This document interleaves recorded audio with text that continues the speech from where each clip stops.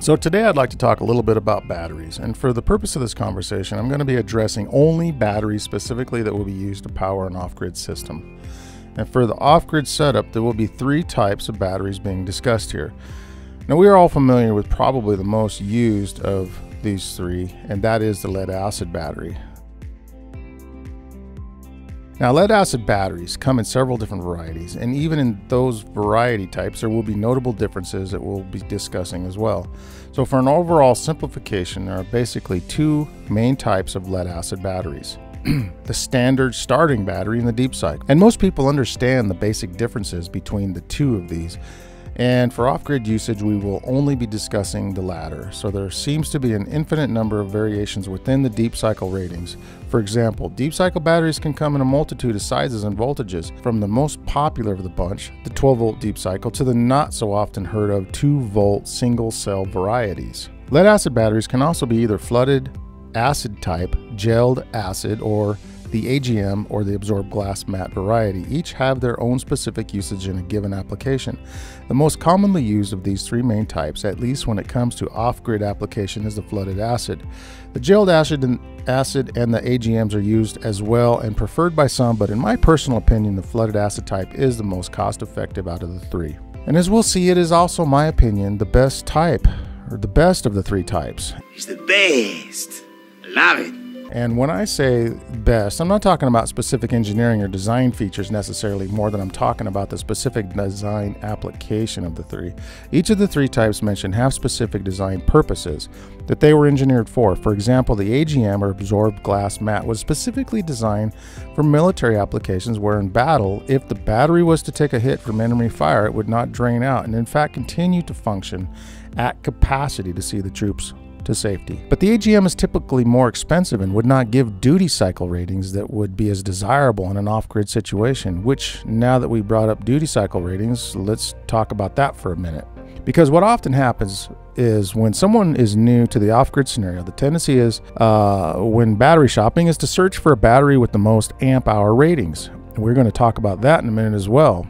And while amp hour rating is something that we need to factor into the mix here as well, the duty cycle ratings are probably the most important consideration when it comes to batteries for off-grid applications. The duty rating is the amount of projected cycles the battery will give you over a lifetime of usage.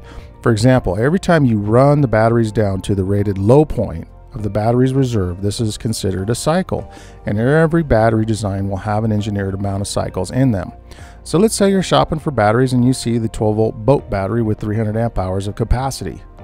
It may only have a limited number of cycles in it compared to the, let's say, a 6-volt Trojan deep cycle, that while the amp hour ratings may be the same, the Trojan will have an infinitely greater duty cycles. The boat battery will weigh in the neighborhood of maybe 50 pounds and the Trojan 150 pounds. The difference is in the construction of the battery. Which one is better? Well, each of them is better for what they're meant for. The boat battery outdoes the Trojan when it comes to power packed into a lightweight package, and the Trojan outdoes the boat battery in duty cycles. As in most things in life, there are give and take. Weight is a consideration on a boat, whereas it is not so much in an off-grid scenario. So the both types of batteries have their purpose. The one will work for the other and vice versa, but it is not ideal. So for most off-grid applications, the flooded acid battery is the best suited for its purpose. And as I mentioned before, there are different voltage ratings. So which is better? And again, we have different applications to some degrees here as well, but for most purposes the standard 6-volt cell is just fine. But there are some advantages to the 2-volt single cell batteries that must be mentioned here. And to be honest, this advantage is better for those with a really big battery system. The bigger the system that you're planning on, the more important the consideration of the 2-volt single cell becomes, and here's why. Let's say you have purchased a really large battery bank, and after a few years one of the cells in your battery array goes bad, shorts out or whatever. It would be much more efficient to replace a single cell as opposed to replacing, let's say, a 6 or 12-volt battery with most likely only one bad cell in it. Because if you don't know, a 6-volt battery actually has 3 cells built in together. Now let's talk a little bit about the subject of amp hours for a minute. Amp hours can be a tricky subject for some because a 12-volt battery that has 20 amp hours has the same capacity as a 6-volt battery with 40 amp hours and a 2-volt cell with, let's say, 120 amp hours. So logically the 2-volt here is the best, right? Well, not so fast, because in order to get watts, and remember, watts is the total work that is or can be done. It's the results of amps times volts. The watt-hour rating in some ways is easier to figure, but it's not that hard to figure it using amps and volts. And you would need amps and volts to get to watts. So 20 amp hours times 12 volts equals 240 watt hours. That would be the equivalent of one 100 watt bulb for 2.4 hours. And the math is the same for all three scenarios. So in order to come up with a system that is right for you, you must count the amount of watt hours you will be using at night or during times of low light and wind in order to arrive at the capacity you will need to sustain your electrical needs. That's a simplified description of it anyways. Maybe we could make another video explaining in more detail just how to do all of that. But for now, you get the idea. So now that we know a little bit about the lead acid type battery, what about the lithium ion type cells? So lithium batteries have truly revolutionized the industry. There is no doubt about that. Because of lithium cells, electric cars have become a viable thing for the average consumer, and aviation has started to use them as well as a power source to propel aircraft. Because of their lightweight and power density, they have become the choice for such applications. But what about the off-grid usage? Are they any good for use in, let's say, off-grid? Many people have been using them, and in fact, companies like Tesla have been selling solar-powered backup systems that have wall-mounted lithium battery packs.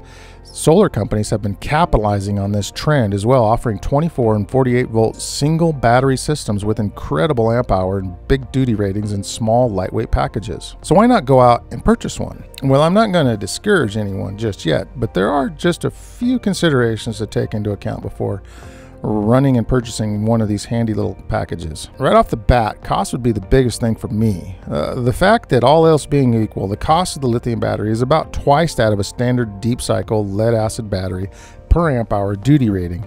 And while they have been out there for some time in all kinds of forms, i.e. cell phones, tool batteries, electric cars, etc., the average 3-year or 500 duty cycle ratings that is typical in these devices just don't jive with some of the off-grid lithium battery sales pitches, and they just haven't been out there long enough, in my opinion, to be tested to their fullest. Sure, they claim 3,000 duty cycles, but what are we seeing in our cell phones and portable cordless tools? So for now, at least for me, I'm going to stick with lead acid. Now, here we go, folks. The nickel iron battery. Some have called this battery the king of all batteries, but with a price range of approximately 4 times that of lead acid batteries and about twice as much as a good lithium ion battery, the nickel iron is not cheap. With an almost unlimited charge-discharge cycle duty and lifespans of up to 100 years, it is easy to see why one could love this battery. Invented by Thomas Edison, it is sometimes referred to as the Edison battery. The nickel iron battery uses an alkali electrolyte, unlike the acid electrolyte of the lead acid battery, and harsh charge and discharge cycles don't hurt this battery one bit. Under the worst of circumstances, this battery will last over 30 years. Charge capacitance can be restored simply by swapping out the electrolyte, effectively bringing the battery back to original. The only real maintenance will be adding water every few months to replenish the level due to off-gassing because of the electrolyte exchange during the recharge cycles. Much the same as the lead acid battery. So there you have it, folks, and by all means, this is by no means comprehensive, but rather just a quick look at some of the different types of batteries and their applications and viability in off-grid. Thanks everyone for your support. It is much appreciated, and don't forget to hit that like button and subscribe. Thanks for watching.